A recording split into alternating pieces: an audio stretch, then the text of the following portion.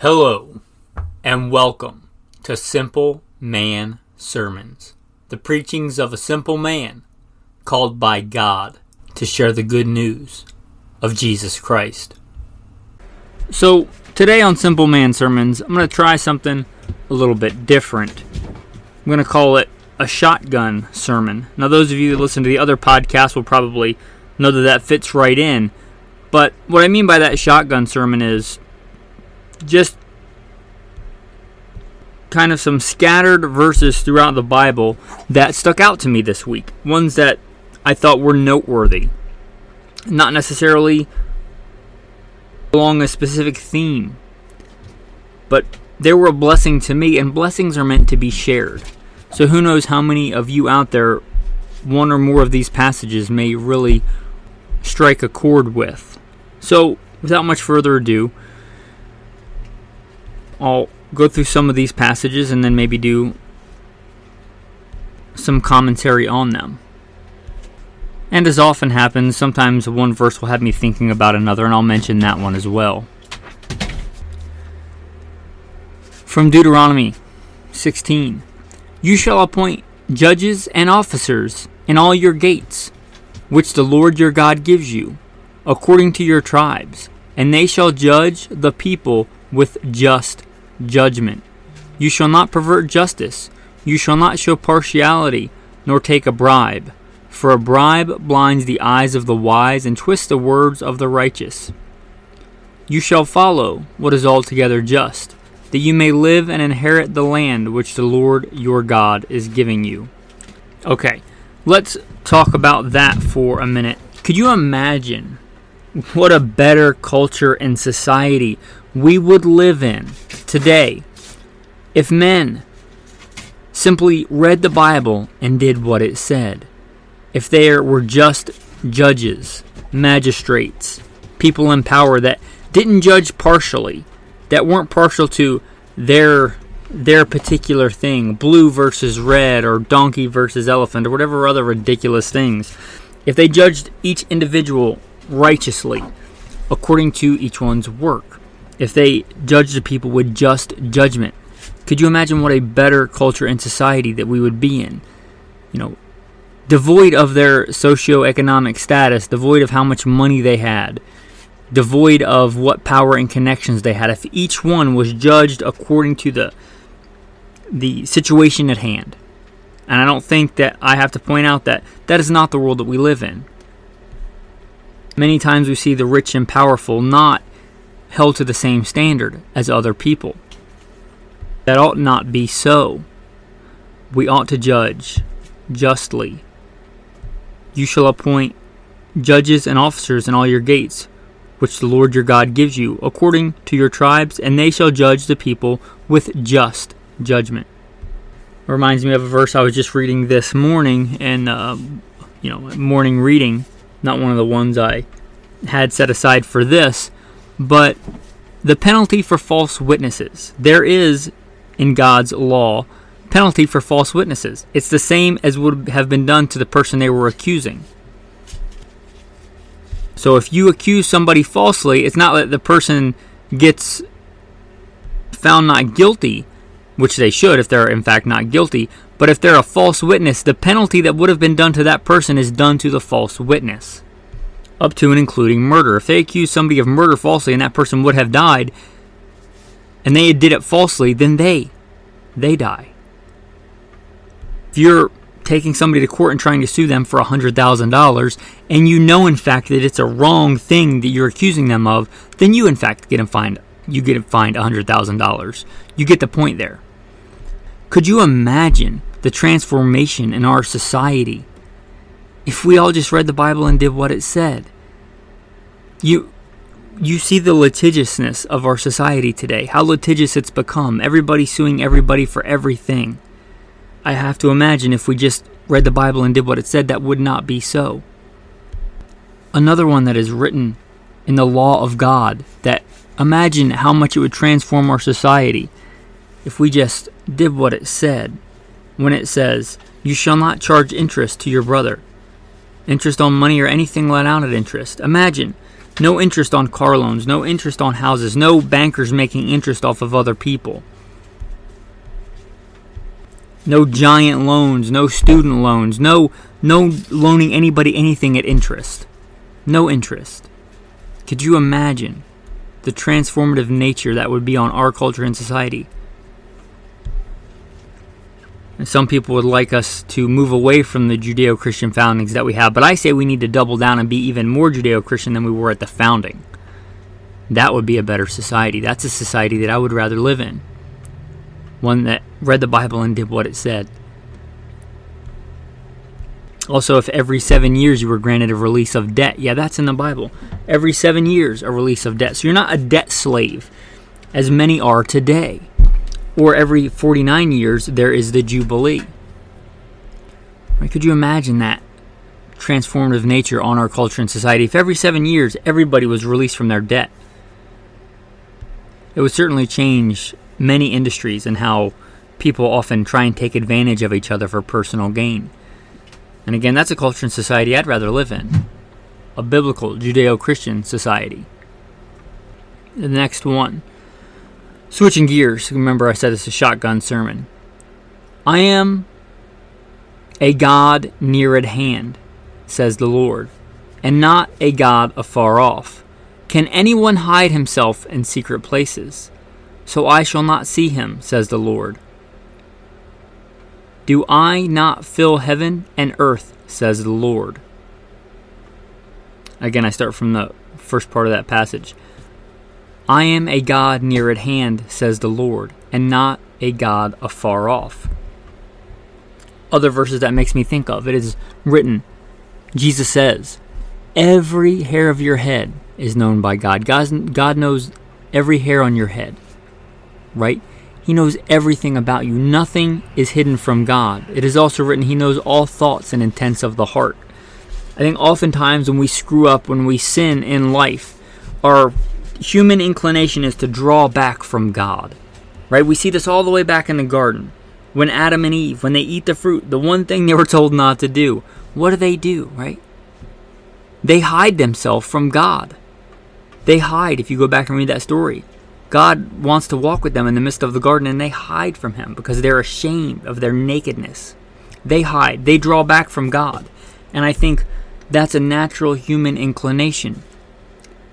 And I'm going to demonstrate why that's foolish. But it's our natural inclination when we sin, when we screw up, to draw back from God. When we feel ashamed, we feel condemned, and we pull back from God. But here, we see He's not a God afar off. And nothing is hidden from His sight. I'm not saying you shouldn't repent. I'm not saying you shouldn't change your ways and change your behavior and change your thoughts. You absolutely should. But you cannot hide from God. There is no cave deep enough. There is no ocean deep enough. There is no place hidden enough. You cannot escape from God. It makes no sense to draw back from God. In fact, the very opposite is true. When you screw up, we ought to go to God. Not with excuses, but owning it and repentive, saying, I need your strength. I need to change. I want to change. And only you can help me. Only God can transform a man completely, to be born again. And even after we're born again, right? When we screw up, which we all do, don't pull back from God. Go to God. In the midst of your sin, in the midst of your depravity, there's only one that delivers us from sin and depravity, and that's Christ. It makes no sense to draw back. He's a God near at hand. Our helper, our salvation, our cornerstone. Don't pull back. Go to. Go to with a right mind, with a right heart. Not like the Pharisee, but like the man that beat his breast and said, have mercy on me, a sinner.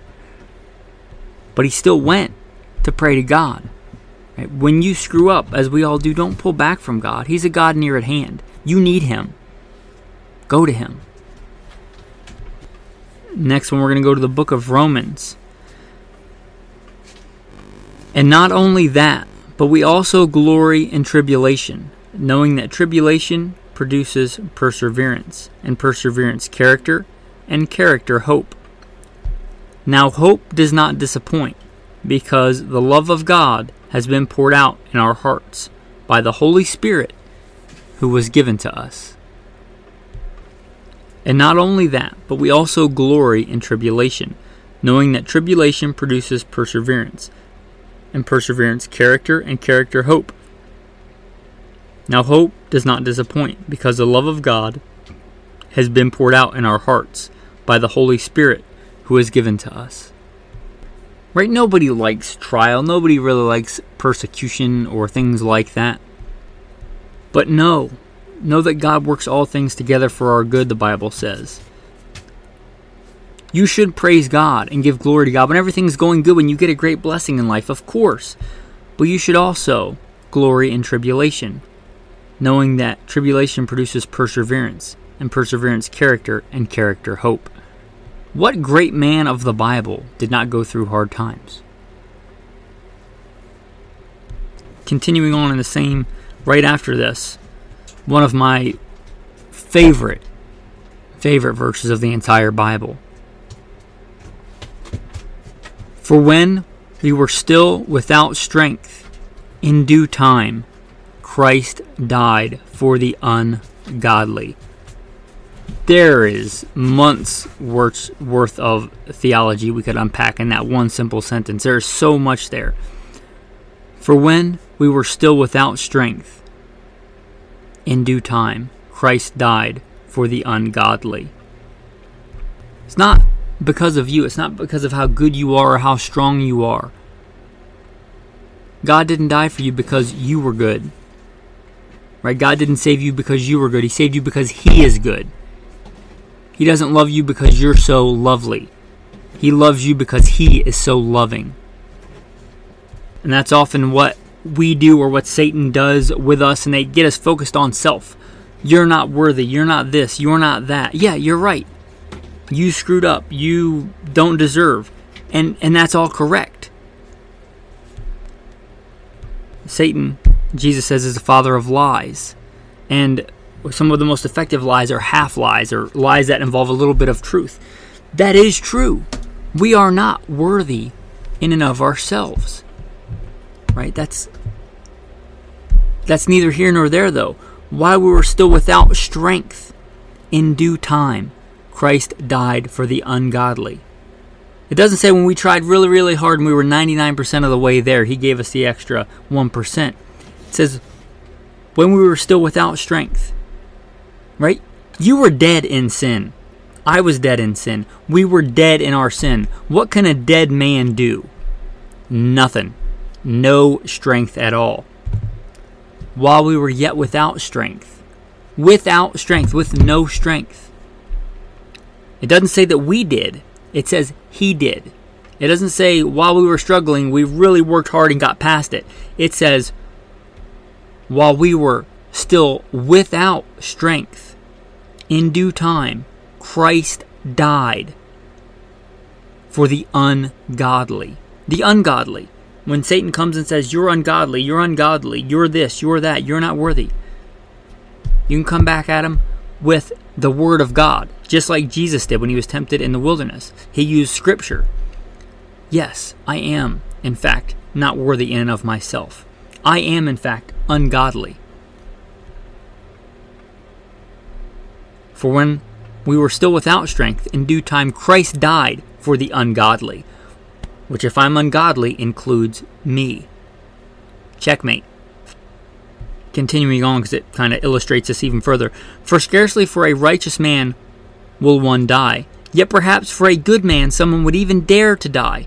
But God demonstrates His own love towards us in that while we were still sinners, Christ died for us.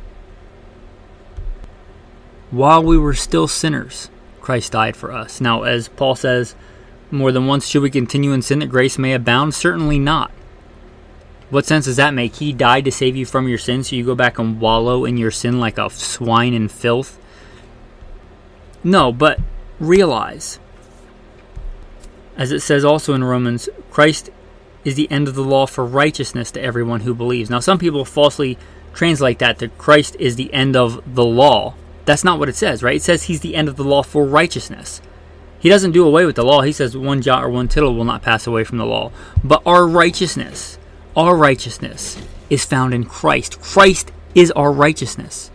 He became sin who knew no sin, that we might become the righteousness of God in him. Our righteousness is in Christ. It is in Christ. It is not our works.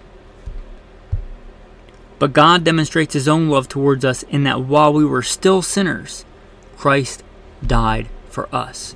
Again, get the focus off of you and how bad you are, and focus on how good God is when it comes to your salvation, when it comes to your position before God. And use that not to sin, but to break free of sin. You shall know the truth, and the truth shall make you free. And the truth is, Christ died to save sinners, of whom you and I are both sinners. The truth is, when we were still without strength, in due time Christ died for who? The ungodly. The truth is, it's not about how strong we are, it's about how strong Christ is. It's not about how good we are, but about how good God is. The focus should be on God, right? We love him because he first loved us. He is the author of love. There is no love without God.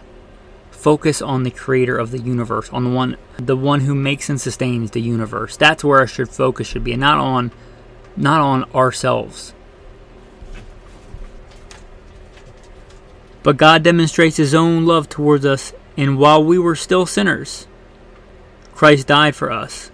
Much more than, having now been justified by his blood, we shall be saved from wrath through him. Alright, moving on. But actually this is going to tie in rather nicely, and this was not planned. For in him dwells all the fullness of the Godhead bodily. And you are complete in him, who is the head of all principality and power. Again I read, and you are complete in him.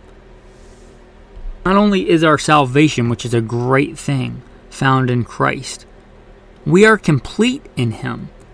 If you feel empty and hollow in life, if you feel like the things of this world are not fulfilling you, well, good. You're awake. Unlike many people who drudge their way through life thinking the next trinket or the next fulfilling of earthly lust or relationship with whomever or amount of money is going to complete them. We know better. Right? Been there, done that. None of that fulfills. It's all vanity, as it says in Ecclesiastes. Vanity, vanity, all is vanity, and grasping for the wind. That's not where our completeness lies. You will never be complete with it. You will never be whole. You will never be satisfied with the things of this world. You might be in the world, but you're not of the world. And you're never going to be completely satisfied with things in this world. Oh, this stings. This is preaching to myself. Especially this week when I got distracted by so many Babylonian baubles and trinkets. And you know what? It leaves you frustrated and a little bit empty when you focus on that stuff, because the fulfillment is not in that stuff. If you get a good gift, realize the good giver is God. And don't worship the thing, worship the giver. Be thankful for the blessings you've been given. Use them to serve God, but don't worship them. Our completeness will never be found in any amount of money, in any amount of land, in any trinket, in any whatever your thing is, fancy car, firearms, sexual attraction, relationships, notoriety, power, respect, none of that. That's not where our completeness comes from. And you'll never be satisfied with this. Look at some of the wealthiest, most powerful people in the world. Do they seem very satisfied? In fact, a lot of them, movie stars, rock stars, whatever, people in power, they crave more power. They crave more likes. They're never satisfied. What does the Bible say about Ecclesiastes 5? He who loves silver will not be satisfied with silver, nor he who loves abundance with increase. This also is vanity. Look at people in power who crave more power, people in popularity who crave more popularity. Or what was written about Alexander the Great, who obviously was not a Christian. When he had conquered pretty much every kingdom, every people that he knew that he could, when he got to the far ends of the ocean, it said that he wept because there were no more kingdoms to conquer. Right? Because the things of this life are never going to satisfy. You are not complete in that. And the whole world is walking around empty, lonely, trying to fill a hole that they'll never fill with the things of this world, trying to fill a void in their life that cannot be filled by anything in this life, because only God can fulfill that. Only God can make us complete. Praise be to God that he has revealed that to us. People in this world claiming to have all the answers in earthly things. What does the Bible say? Claiming to be wise, they became fools. And he has revealed these things to us as babes. We are complete in him. He is our completeness. You'll be more complete pursuing God and making him number one in your life than anything else. You may think that this amount of money is going to satisfy, but you'll just want more. You may think that this next relationship is the one, this person's the one, but if it's not the one that God has appointed for you, it'll just leave you a lot of times more empty and more lonely and more broken than you were before. We are complete in him. We are complete in him. Now, there's a lot more verses I had picked out, but I think that's a good place to wrap this up. If you like this style, this is very different than pretty much most sermons I've ever heard. But if you like this, let me know. I'll maybe do some more of these in the future. I do this to serve you guys. So, again, if you like this style, reach out to me and let me know. GoodShepherdTraining.com. If you're not a patron, that's probably the best way to get a hold of me. GoodShepherdTraining.com. Or leave it in a review or a comment. That way, it's pretty easy. Anyway, with that, I want to thank you for listening. I am humbled and blessed that anybody listens to this. I appreciate you. Have a blessed day.